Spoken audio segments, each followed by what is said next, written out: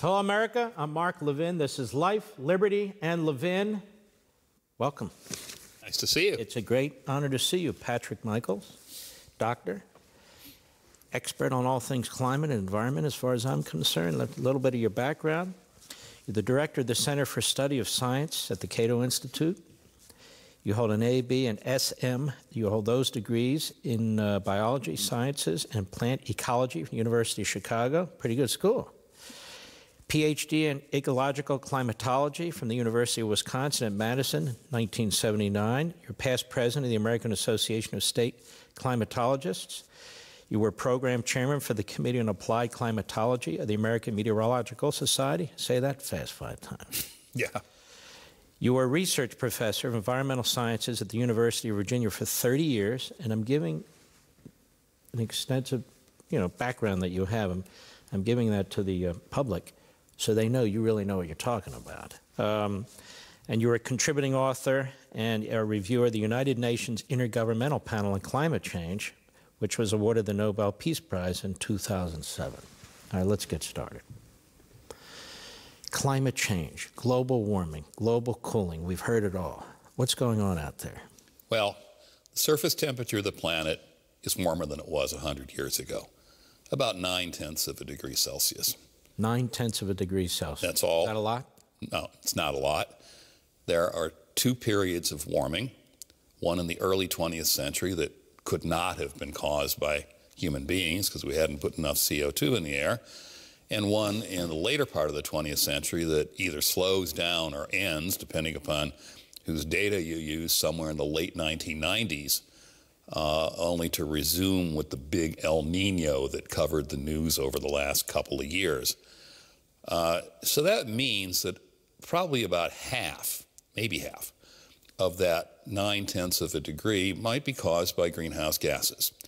Because when the planet warmed beginning in 1976, the temperature of the stratosphere started to drop. And that's a prediction of greenhouse theory that's not intuitive. The great philosopher of science, Karl Popper, said, if you can meet a difficult prediction with your theory, you can continue to entertain your theory.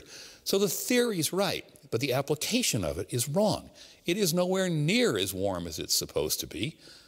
The computer models are making systematic, dramatic errors over the entire tropics, which is 40% of the Earth, and it's where all our moisture comes from, or almost all of it. Let me stop you there. Yeah.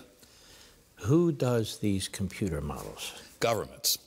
There are 32 families of computer models that are used by the United Nations, each government-sponsored, and all of them are predicting far, far too much warming. The disparity between what's been predicted to happen, which looks like this, and what is happening continues to grow. We know that for a fact. Yeah, because you can just look at the weather balloon temperatures, you can look at the satellite temperatures, you can look at something called the reanalysis data. They all behave in concert.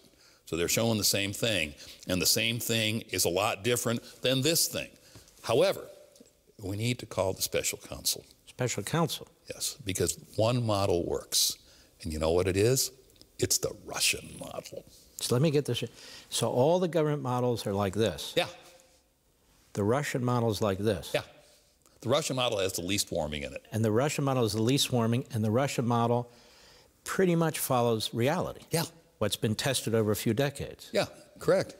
If we were rational about this, think about the daily weather forecast. You watch the Weather Channel, they go, oh, this model says that, that model says that. We think this one's working the best, so we're going to rely on that. Well, for climate forecast, we should be using the Russian model, but we're not. We use this big spate of all the other models that have this warming in them that's not occurring. Why are all these other government models, 31 of them, I guess, yeah, wrong? And why do they all go in the same direction, up? Because they are what is called parameterized. They're all parameterized. Can I translate parameterized into English? Fudged. Okay. The don't get the right answer, don't know the right answer for certain phenomena. So we essentially put in code steps that give us what we think it should be. And the systematic error that was made was the models were tuned, as it said, tuned to simulate the warming of the early 20th century. Began in 1910, ended in 1945, about 0.45 degrees Celsius. Mark, that could not have been caused by carbon dioxide. Because there wasn't enough. We had to put enough in. The background carbon dioxide concentration is 280 parts per million. When the first warming started, it was 298 parts per million. If the atmosphere is that sensitive to an 18 ppm change in CO2, we wouldn't be talking about this right now, and we'd be sweating bullets. So what you're saying is man-made carbon dioxide earlier, the last century, could not have produced. The early 20th century. Early 20th century could not have produced this heat. So what did? Do we know? No. And, you know, the three most important words in life may not be I love you. It might be I don't know. I don't think anybody really knows what kicked off that warming. There's lots of theories. One is that it was the final escape from a cold period, multi-century period known as the Little Ice Age. That's a plausibility, but why did it happen then? But we just don't really have a good explanation for that. But because we forced the computer models to say, aha, human influence, CO2 and other stuff, we made the models too sensitive. And so that's why when you get to the late 20th century, all of a sudden they're warming up like crazy, and the reality's down here. It was guaranteed to happen. This was revealed in Science magazine in late 2016. And there was a paper that was published by a French climate modeler called The Art and Science of Climate Model Tuning. And in it, he speaks of parameterizing, we could say fudging, the models to give his words an anticipated acceptable range of results. So it's the scientist, not the science, that's determining how much it's going to warm. A lot of people don't know this, but it happens to be true. And, you know, we could speculate as to why that paper was published right before the 2016 election. I wouldn't want to impute causation, but gee, if... But I want to ask you about causation. Sure. You have 31 governments. No, the 31 different models. Some of them. All right, 31 different models, yeah. The multiple governments. Right. Who are fudging the numbers. They're not fudging them. They're fudging the models. Parameterizing them. Okay, well, you use the word fudging.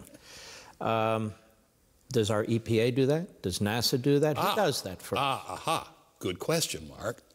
Because the EPA was told by the Supreme Court in 2007 that if it found that carbon dioxide endangered human health and welfare, that it had the power to regulate it under the Clean Air Act. This is the Massachusetts case. Mass v. EPA. Well, they produced an endangerment finding, 2009. And the endangerment finding for its prospective climate is 100%. I didn't say 90%. I said 100% based on those models. So if you can demonstrate that those models systematically are not working, you can take down the endangerment finding. And that would be the basis for all those policies that came out of the Obama administration. Which would mean you don't get to regulate Absolutely. Carbon dioxide. Absolutely. The endangerment finding is the heart of the matter. And to give you an idea how gung-ho the Obama administration was on this issue, if you listen to his first inaugural speech, January 20th, 2009, it's the second substantive paragraph of the speech is about global warming after healthcare. 90 days after he finished that speech, his EPA produced a preliminary finding of endangerment from carbon dioxide. They were working on this before he was president. Bureaucrats can't work that fast. And then the final finding was made in December for the climate conference in Copenhagen that was supposed to produce another global warming So you're agreement. telling us that we have a massive bit of public policy that has an enormous effect on society. Absolutely. That's built on, I'll use my word, phony models. It's built on a house of cards. The models really don't work. And if I could really be arcane, I can explain the mechanism as to why they don't work. As long as I understand it. The models systematically predict that as you go up in the atmosphere in the tropics, which are 40% of the Earth, that the temperature should rise dramatically as you go further up in the atmosphere. So when you get to the level of the jet stream, the computer models are predicting 7 times. I didn't say 7/10 of a degree. I said 7 times more warming than is being observed. Well, why is that important? Why am I boring you with that? Because it's the vertical distribution of temperature that determines upward motion, which means it determines precipitation. And guess what?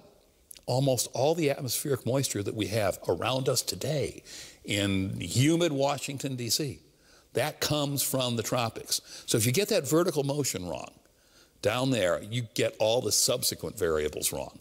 It's a fantastic systematic error. And again, that along with the difference between the surface temperatures, or rather the lower atmospheric temperatures and what's being observed, that's sufficient to kill the endangerment finding. Okay, so to the average pedestrian like me, if you get that wrong, what does that mean? You get all the weather models wrong? You get the subsequent weather wrong. Yeah. And I mean, that's why, if you look at all these families of models, they predict radically different changes in precipitation from model to model.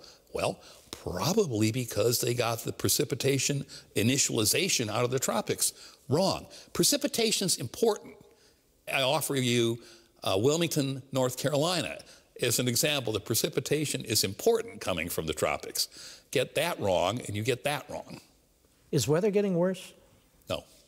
I love that question because what do you really want to look at? Roger Pilkey Jr. at University of Colorado does this. Yes, there's more damage from weather because there's more stuff and people and property in the way of weather. So what you really want to look at are weather damages as a percent of GDP. And when you look at it that way, there's nothing whatsoever. Oh, I'm sure hurricanes are getting worse. I heard that on every legacy network during Florence and Harvey and all that stuff. Well, the fact of the matter is, there's a guy by the name of Ryan Maui who's just a hotshot young tropical meteorologist. He's also an adjunct scholar at the CATO Institute, and he tracks the energy in these tropical cyclones since we got global records that begin in 1970. And you would think there would be some relationship between that integrated energy and global warming. After all, it's only logical. Vice President Gore says that must be the case. It's not. There's no relationship whatsoever between the accumulated cyclone energy and the surface temperature of the Earth. It's just not there. Now, wait a minute. Why does our government say this? They said it in their last report called Global Climate Change Impacts in the United States. They said, oh, there's been a significant increase in hurricane power in the Atlantic Ocean from like 1970 to 2009 or something like that, 1980 to 2009. Well, wait a minute. Why'd you stop in 2009? It's a 2014 report. Because if you take the data after 2009, the increase goes away and it goes back to where it was. Or why did you start in the mid-1970s? Because we have records that are really good back to 1920. And if you look 1920 to 1950, you see an increase that is exactly the same as the one that occurred. So the information they're providing us is skewed. Incomplete. It's skewed. It's skewed. They're cherry picking. Uh-huh. And here we rely on the climatologists, the meteorologists, and they become hyper-political. And I want to get back to that as soon as we return. Don't forget, ladies and gentlemen, you can watch Levin TV almost every weeknight by going to crtv.com/mark, crtv.com/mark, and sign up there, or give us a call at 844-LEVIN-TV, 844-LEVIN-TV. We'll be right back.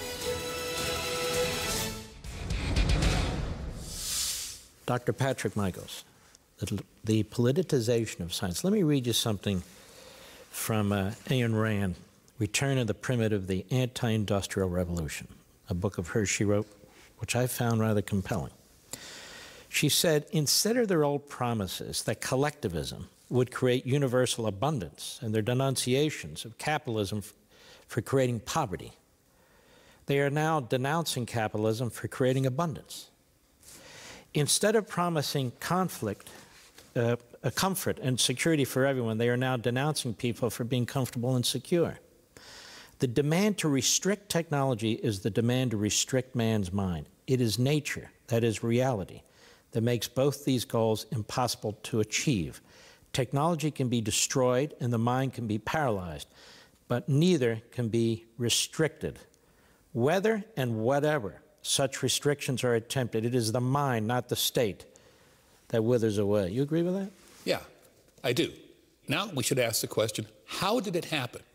How did we use the authority of government to direct essentially technology, energy, et cetera? How did government become so intrusive in the science process? And to do that, we have to know history. It goes back to none other than Franklin D. Roosevelt, who, at the end of World War II, saw that the Manhattan Project was going to be successful, probably, and he wrote to the director of the office that ran the project and said, hey, we need to keep all these scientists working for the government. They'll do great things and everybody will have a greater life.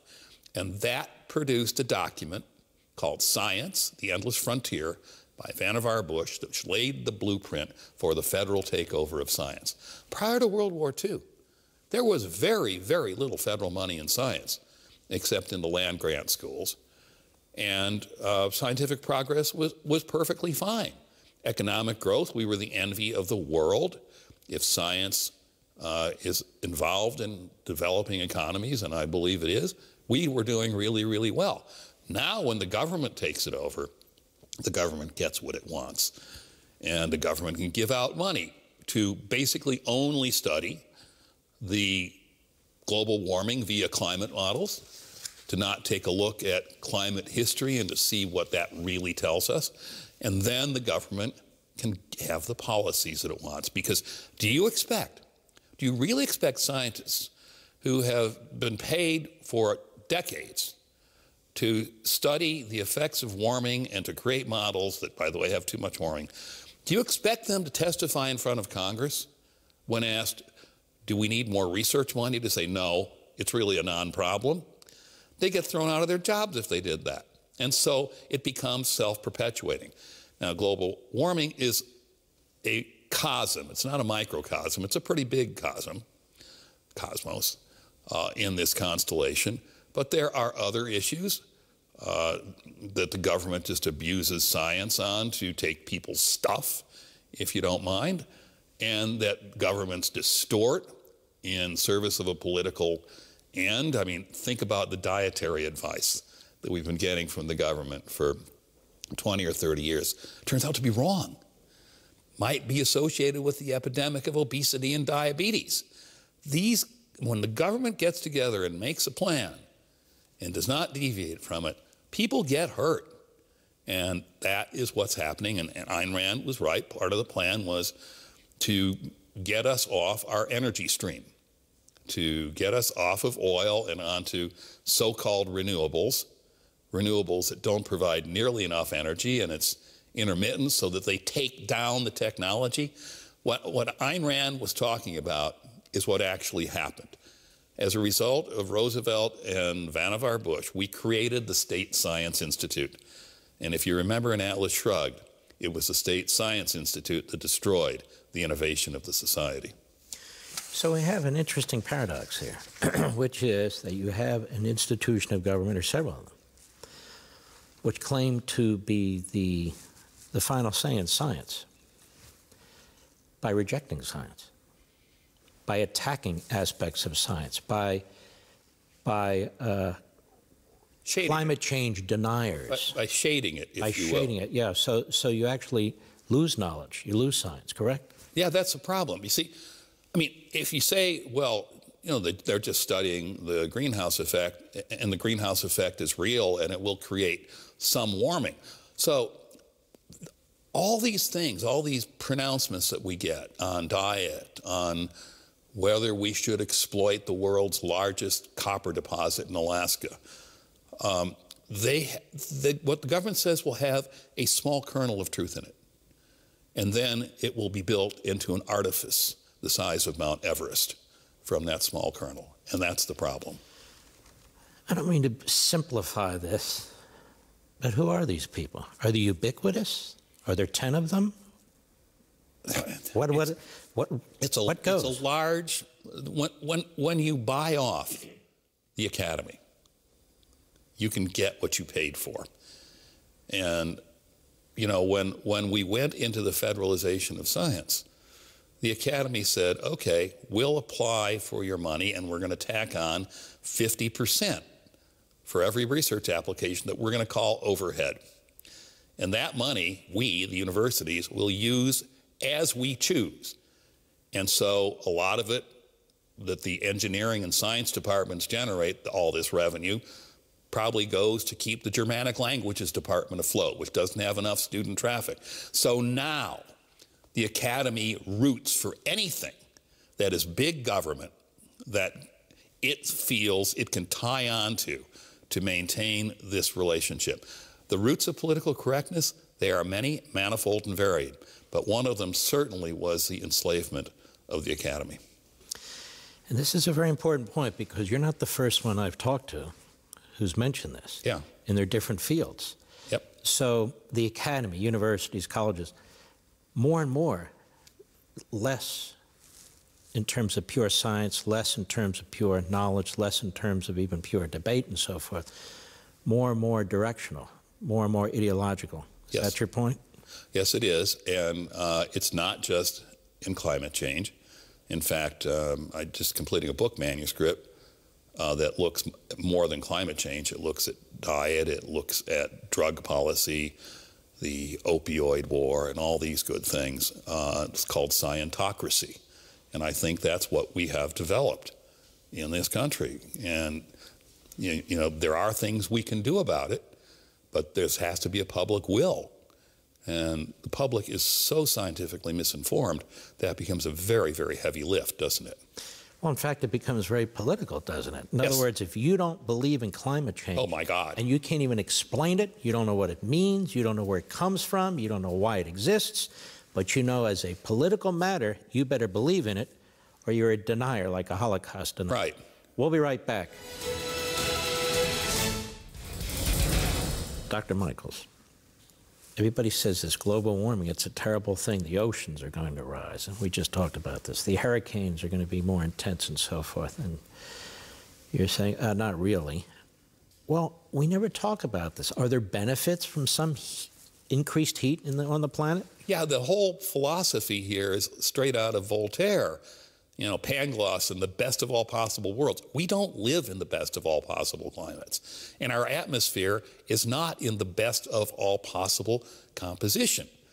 So what's happened as it's warmed this half a degree in the late 20th century, and the CO2 has gone up and up in the atmosphere, well, what we've done is we've created a greener and greener planet. And the greening of the planet Earth is profound. There's a very recent paper that just came out a couple of months ago showing tremendous increases in how much green matter there is on the planet. Vegetation. Vegetation. Yeah. The largest increases, by the way, are in the tropical rainforest. It's growing like topsy. Is that why we never hear about it anymore? I don't know why we don't hear about it anymore, but it sure is growing. Mm-hmm. And in grassland, which is a lot of it's used for agriculture, either prairies, cows either go on it or we harvest it for hay. The data for 17 years of satellite data show that the grassland green mass, if you will, is growing at 5% per year. That's huge. Another paper in Nature magazine by Zai-Shin Zhu 2 years ago looked at the planetary greening and said, what are the causes? So they did something called a factor analysis. 70% of it was the simple direct effect of putting more carbon dioxide in the air because it's plant food. And one of the other big causes of the planetary greening was climate change, the warming of the planet. Yeah, we never hear about this, but it's real. So even though it's warming just a little bit, mm-hmm. It has an enormous positive impact on the planet. Because the main reason for that is because the way the greenhouse changes work is they warm the coldest temperatures preferentially to warming the warmer ones. So the growing season, which ends with the first frost in autumn and begins with the last frost in the spring, the growing seasons get longer and longer and longer. The greenhouse effect also affects nighttime temperatures more than it affects daytime temperatures, and that's when the cold temperatures are. So you have a longer time for the planet to green up. And then you have longer growing seasons, and you have the direct fertilization effect of carbon dioxide, which is even more important than the climate change itself. And you're winding up with a much greener planet. I've looked at these numbers. I can tell you that the amount of agricultural productivity that is now being induced in the planet by CO2, particularly in these grassland areas, is going to provide a lot of our food for the future.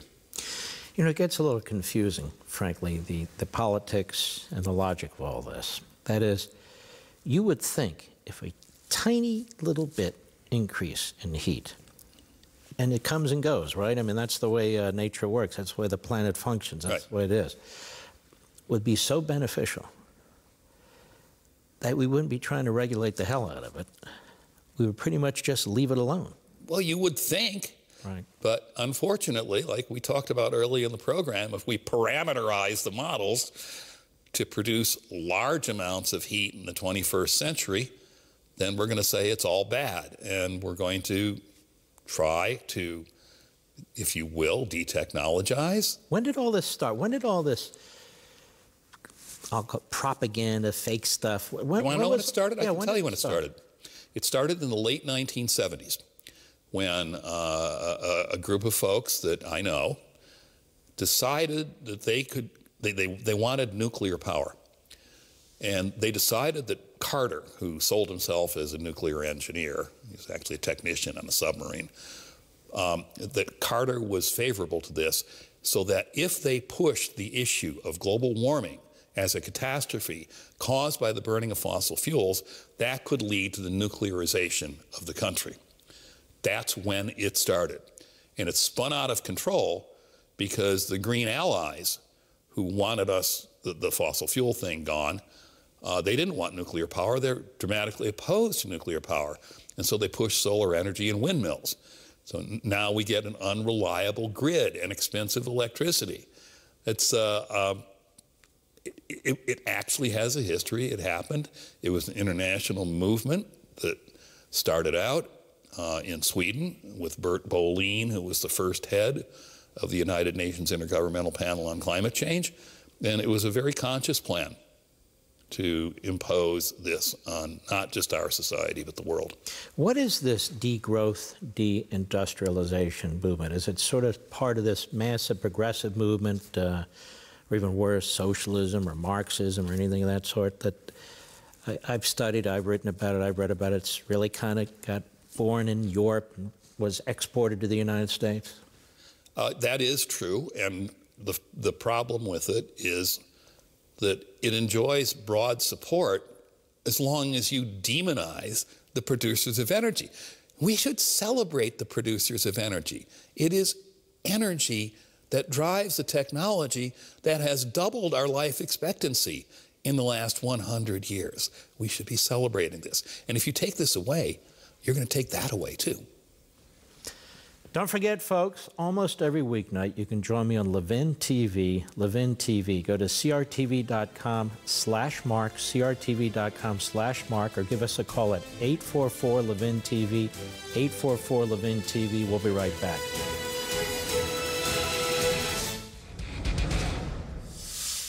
At the top of the show, went through your biography a little bit, and you worked for the Intergovernmental Panel on Climate Change of the UN. I don't know a lot about it, know a little about it, written a little bit, but it was sort of notoriously corrupt intellectually, as I understood it. Tell us about that. Well, the IPCC, as it was called, is the Intergovernmental Panel on Climate Change. The United Nations is trying to tell you something there. It wants the governments of the world to have a unified view and therefore a unified policy on climate change. That's what it was there for. Now, I was asked to write a small portion of the second report, and I've reviewed the other ones, and people say, why did you work with the IPCC? Well, the fact of the matter is that all garden parties need a skunk. And there were a few skunks on there. The skunks eventually kind of dropped out because they tended to get so disgusted with it. But we got our 2 cents in, and then, as you know, it's simply kind of run away with the issue. And all these documents that are produced, like the IPCC documents or the U.S. National Assessment on Climate Change, they're summaries of scientific literature. Now, the problem is the scientific literature itself has to be biased because we are funding the hypothesis that climate change is this horrible thing and it's going to have all these horrible effects, and you don't get your grant renewed unless you publish. And so that literature that you summarize is biased in a given direction. That's how we get to policy. Did some people sit in a room and say, wow, this is how we'll do this? I don't know, but it might have happened. The UN is notoriously anti-capitalism, anti-sovereignty, national sovereignty and so on. Naomi Wolf once said, that leftist activist, obviously, that really it's the environment, climate change, all these issues through which we're going to change the capitalist system. Correct. Is that what's taking place? They're trying. They certainly had a block in the road that occurred, a bump in the road that occurred a couple of years ago. What happened? Well, we got a president that wasn't going for it, and he promised to get out of the Paris Accord on climate change. That's an agreement that was hatched in December of 2015, in which the nations of the world submit what are called voluntary plans to reduce their emissions. So, for example, we volunteered to reduce our emissions a pretty substantial percentage. The Indians volunteered to increase their emissions. The Chinese volunteered to increase their emissions until 2030, whereupon they might level off. So the president looks at that way and he says, this is a bad deal. What I just told you, doesn't that sound like a bad deal? Yes. And he got out of it. Meanwhile, what country on earth reduced its emissions the most of all the nations on earth? The US of A. So this would have formalized an agreement where we're compelled to lower and the Chinese and the Indians could increase. Yes. Now, the thing is, nobody is compelled. There's no enforcement mechanism in the Paris Accord. So when our negotiator, John Kerry, came back and it was on the Sunday TV shows, he said, well, how are you going to enforce this? What are you going to do to countries that don't do what they said they were going to do? And he said, we'll shame them. Honest to God, I guess we have a shame bomb now, and that's going to do something. Of course, emissions are going up. Why have we lowered ours? We have lowered ours largely because of good old capitalism and technology, discovering that we were not running out of natural gas, that if we just break rocks underneath our feet, we can extract the natural gas from shale. And fracking. Fracking, that's right. And so we're substituting natural gas, which is cheaper, for coal for electrical generation. And that produces about half as much CO2 per unit electricity as a coal plant does. And so our emissions are going down. And I see a lot of big companies are experimenting with natural gas for large-scale transportation. You can do it on a railroad because the size of the engine really doesn't matter. Might be able to do it in trucks. And so the emissions, it's more efficient. The emissions go down. And then 30 or 40 years from now, because there are so many pressures to be efficient, I don't know what technology we'll have, but I'll bet it'll be more efficient. You know, the old advertising slogan, the future belongs to the efficient. Well, welcome to the United States. We'll be right back.